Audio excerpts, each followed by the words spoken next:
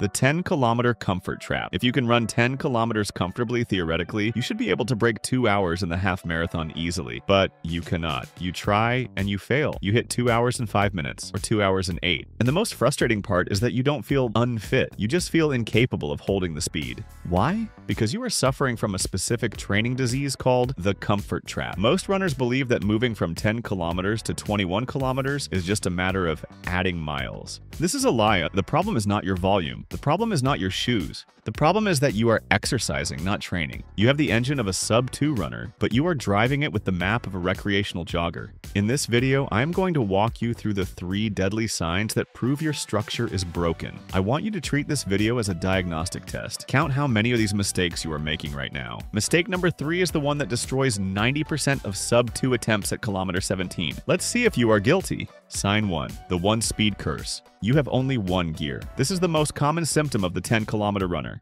Look at your running watch history for the last month. What is the pace of your easy run? Maybe 5 minutes and 50 seconds per kilometer. What is the pace of your hard run? Maybe 5 minutes and 40 seconds per kilometer. If the difference between your slow day and your fast day is less than 40 seconds, you are in serious trouble. You are stuck in what science calls the gray zone. Let me explain the physiology of why this destroys your sub-2 potential. When you run in this middle zone, you are running too fast to stimulate your slow twitch muscle fibers, which are responsible for endurance. But you are also running too slow to stimulate your fast twitch muscle fibers, which are responsible for speed and lactate clearance. Biologically, you are in no man's land. You feel like you are working hard because you are sweating. But your mitochondria, the power plants of your cells, are not adapting. You are accumulating junk fatigue. You wake up every morning with heavy legs, but you are not getting faster. To break 2 hours, you need polarity. You need to run your easy days embarrassingly slow, at 6 minutes and 30 seconds, or even 6 minutes and 40 seconds. This requires ego control. But by running slow, you flush the legs, you build capillary density, and most importantly, you save your glycogen. So when Tuesday comes and the schedule says threshold intervals, you have the energy to run at 5 minutes and 30 seconds. If you don't have slow gears, you will never have fast gears. Sign 2, the fake workout. You don't have specific roles for your days. This is where the lack of structure becomes obvious. If I asked you, what was the physiological goal of last Tuesday's run? What would you say? If your answer is to get some miles in, or to burn calories, or to feel good, you failed the test. A sub-2 runner never just runs. Every single day in a proper training week must have a specific architectural role. If you don't know the role, you are wasting the run. Let me give you an example of a structured week versus a random week. In a random week, you go out on Tuesday and run 8 kilometers at a medium pace. In a structured week, Tuesday is lactate clearance day. You run 2 kilometers warm-up. Then you run 4 times 1 kilometer at exactly 5 minutes and 20 seconds pace, with 90 seconds rest. Then you cool down.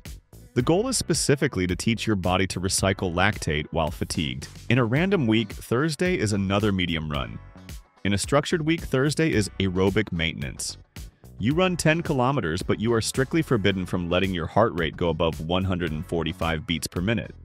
The goal is purely cardiac efficiency. If your week looks like a flat line of random runs, you are building a ceiling over your head. You are getting better at running 10 kilometers comfortably, but you are not building the specific engine required for 21 kilometers at speed. Structure means every run is a brick in a wall. If you just throw bricks in a pile, you don't have a wall. You have a mess. The metabolic wall. Before we get to the third sign, we need to address the fuel.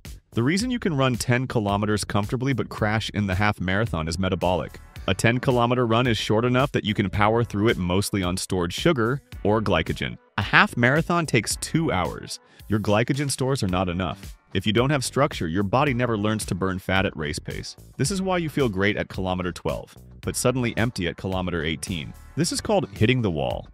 It is not a fitness failure, it is a metabolic failure caused by a lack of training variety. Sign 3. The Sunday mistake. The most common and dangerous mistake of all. The Sunday mistake. You treat your long run as just time on feet. You go out for 16 or 18 kilometers. You chat with friends. You listen to a podcast. You enjoy the scenery.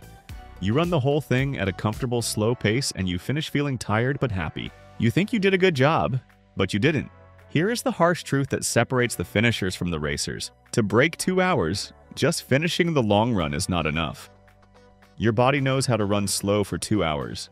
That is easy. What your body does not know is how to run fast when it is already tired. The sub-2 barrier requires specific endurance. If you never inject race pace blocks into your long runs, you are unprepared. In the hybrid system, we use something called the fast finish long run.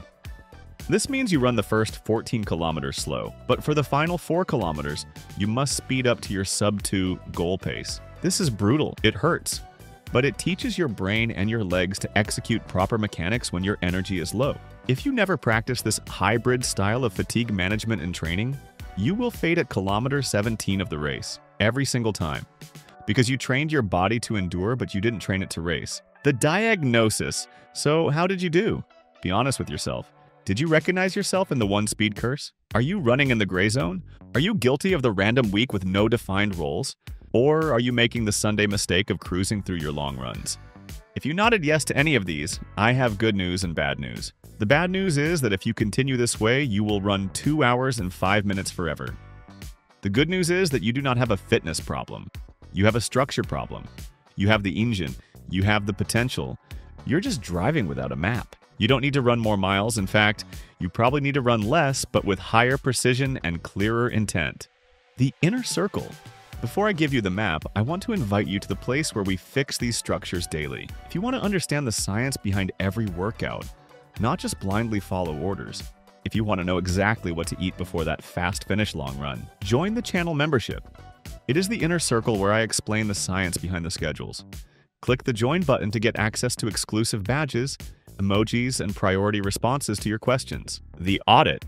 And if you are completely lost, if you have been stuck at 2 hours and 5 minutes for 2 years and you are frustrated, if you have injuries that keep coming back because of the gray zone training, send me a message for personal coaching. I will audit your data. I will look at your heart rate graphs. I will find exactly which of the 3 signs is holding you back, and I will build a custom plan to destroy it. The solution. But for 90% of you watching this, the fix is immediate.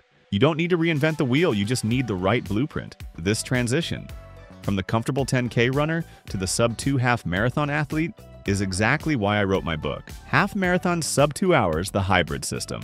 I wrote this book specifically to fix the 3 deadly signs we just talked about. It fixes sign 1 by giving you exact pace zones. It forces you to run slow on recovery days so you can smash the threshold days. No more gray zone.